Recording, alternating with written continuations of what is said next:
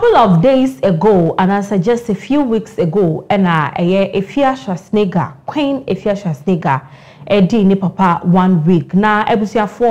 after 1 week celebration, no, a lot has been happening, and that many will say. One thing ababeto social media obia eka wasem no eye emfoni bia ababeto dwa efri eye Efia Schwarzenegger ho eno na ama for do na ekasa mejiri se obia ebise se emfoni ban na meka wasem, and what is it about nyambre esense eche edimfoni no ebeto screens no so na won sama eka wonya no so no ye de ni na ebebro ewo hase na wo kopie mu ewo nsam so a ekoso ewo social media no so dia lady Anidin Ede Harriet Mensah, Harriet Mensah, according to information about coming son ono, and now the ex-wife of John Mensah, former Black Star defender. Ebuja former Mia Babonte, and in Sembia Babe Tuja, or no any nukunu, and as an ex-husband or Muja ye, and Fishia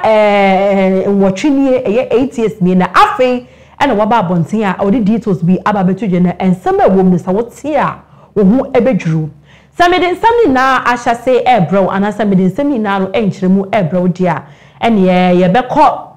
ye ma me Efia Schwarzenegger wo ho ene be hu say ensem bi asha say bobo eba se na medin kai ka no wo update no mu no a couple of weeks ago, just some few weeks ago, and Efia Schwarzenegger sinim pon a che say owo no efro no ma me de wo no eba asase we so oto ananam wanse do na a few weeks ago ya and yakoye and 1 week celebration the temple na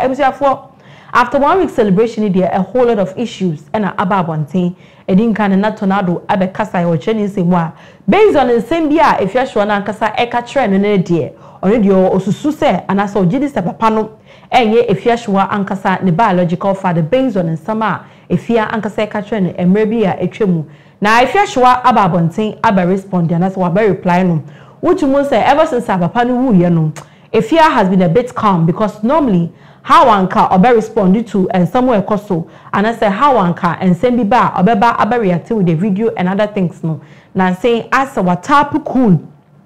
our social media on shada emma bontin embe kasa and on shada emma bontin embe ye videos any ade na picture asha see etwegunu eye picture ohunu ewo screens to way a picture of Efia Schwarzenegger and a so chairman Buntumi. Now I was here for picture I say urban caption Efia Schwarzenegger and my picture no suggested say and chebia or besha say oh yeah any radio no and any radio work and I say the TV work no now oh yeah no or besha say oh yeah bim now so I'm a man for baby now a question. Now question I'm a for baby now a ni na say aso is Efia Schwarzenegger really prepared psychologically and even ready so bet to me akwakoye adwuma biemu ana because omo chiremu psychologically no to me say ne papa wo no wu ye no etumi aha ne yie pa enti ne papa wo no has she gotten over it so bet to me akoye adwuma e wo TV so ana because mind you TV so adwuma radio so adwuma in fact media work na nkasa no ehia attention ehia obi bia because who kunu to mu ne ochina wo so bet na TV so and presenting news and who you obi a we are mentally sound that want to me and better say enye adwuma no pepepe nti amafo ebisa sa question say is she ready when it comes to that aspect. One question so amafo ebisa ni na say debi say you share the history of Efia Schwarzenegger na it looks as if say enya ade a obetumi aye adwuma with the TV station and I say enya ade obetumi holdi when it comes to media work and enya ade obetumi holding it down because so we share the history of Efia Schwarzenegger enya want to me FM pe ena ebia sisi ano person ko edwuma ho he waye edwuma ewo okay FM da eno eye umbrella ewo under the Despite Media Group na wa ase waye edwuma ewo Kasapa FM eno no share EIB network ase waye edwuma ewo Happy FM oni multimedia group for kra asai so aye edwuma da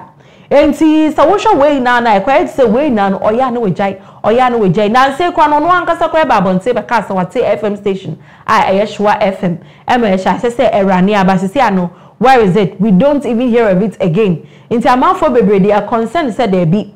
if a very possible and Efia on concentrating when your oil and huna on jai way for now because it looks as if when it comes to other businesses or to me every new and also or yeah there but when it comes to the media work now acquired to say the zeal and the power to hold it down and shut that anyone to Kabeya and car on Jemu walk kana ebusia ono ankasa ede picture no ebeto abonte no caption or the man no and say thank you chairman wound to me do you see it coming wound to me FM where caption ono ankasa ede man or de beto one de ono ankasa na downfall da man apia abe congratulate no ebi muso omoye the followers and the fans omuso aba abe man congratulations and obi muso chiremu ache say obi mu body omo kasa no mu chiremu hey. Just imagine say if you are Schwarzenegger a host show e wo wound to me FM na say ebeye oja fire nkwa na ebeye in fact if you are there obe host show there ebeye oja ankasa because okaya Shwa FM abroad wan kasa bi ni FM station kon online we na obi ye no it was fireworks all the time into oja and the baba still Ghanaians are of the view say ebeye anka for now no on hold on if indeed when ya akwanya bi say but on giving a second thought and sa wakọ akwakoye edwuma we ebusia for say can say dia na ye wie ye bowra maami anedi ede Harriet Mensah ma ode ensem bi aba betudwa nipa me can say me she happens to be the ex-wife of the former Black Star defender your friend John Mensah 8 years ago and na ebeto just say maami we Harriet Mensah ono ene John Mensah just say omawa we they've been married for 14 years no enkwala makoma konnan 4 etumi epie free mu aba no aware ni egu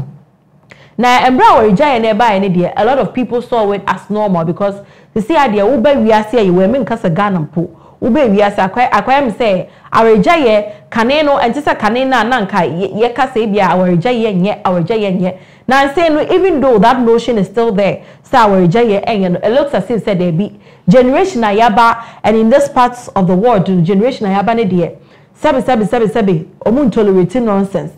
omun tolerate bullshit so wunya ya pe ayeye say bia wo ye etia anase wo ya across the limit with them pe no mo travel ticket e the amount anase omu eja wo say for baby because omun to me ent na ho enhwe ema wo ma meteti omun ti ya ni ate ticket the amount say je na pe baby a wo de be kofa ko nti after 14 years of marrying and staying together and having 4 kids no there John Mensah and name my your friend Harriet Mensah omuntem edite ye na no be able to say edeba de pote and ba ya etumi ema orja ye ba ye because for you to stay with someone for 14 years and kwala nine epiemu na obe sorry akone dia I mean there be bibi anko ankoka papa enje trade nti chese bibi wo ho enti and after 14 years of staying together and mummy and muye imagine say you would go your separate ways and it's no ombeka asem kra buy and finally mama no ababonten abetwe nsemu now ocheni nsemu dia 14 years of marriage now oni John Mensah kwayen there and ye abroad your furniture poche say John Mensah you see no as no punching bar ono and everyday be your practice e wono so just say abroad say na baba abroad and ndanche so ye ka the issue of infidelity any unfaithfulness of John Mensah furniture poche say according to someone ono Harriet Mensah dia betuje no oni John Mensah wo hodum issues be brave by otumiti fie saa o fie na ya friend na catch no wukunu waye say wukunu we chiti wukunu oni oba foforo che say nsama na ya otetene de na ahumti yiye papa empo se wan fan ya asem na bi wo kwa na so obon hu musuo kobisa na wo say yemfa ebro enhia no kwan semi koto no anka ne musama o kan ya dia mepacho and that was screens no so say I went through a lot of domestic violence at the hands of John Mensah. John Mensah has a bad temper and slaps and bruises me without provocation. I recall getting eye bruises when he played in Italy. And in Ochiremo and baby crocobo, a year goes a kind of Italy by no. Oberbono. Obon wo MHS neni onya bruises cry ewo neni. Or twice say, I still get eye aches. I still get eye aches. Let's just say I didn't see any bepumne I say I was abused in France, London, and even Ghana. When I went to the East Legon police station to report him for punching me, they said it was a family problem. Let's just say I say no, can we send the way free and kasa. Or twice say he hasn't seen the kids since we split 8 years ago. He merely gave us a year's worth. Due to an accident in Ghana, I needed surgery in the US. I couldn't leave the kids with John Mensah since he had married a pregnant woman and he refused to look after them. One of the kids was misbehaving, so I brought him to Ghana and asked John to look after him, but he told us he wouldn't. It was your for way and someone a free a year Henrietta. Sorry, Henrietta. I've been saying Harriet, but the name is Henrietta. Way and someone a free Henrietta, the ex-wife of John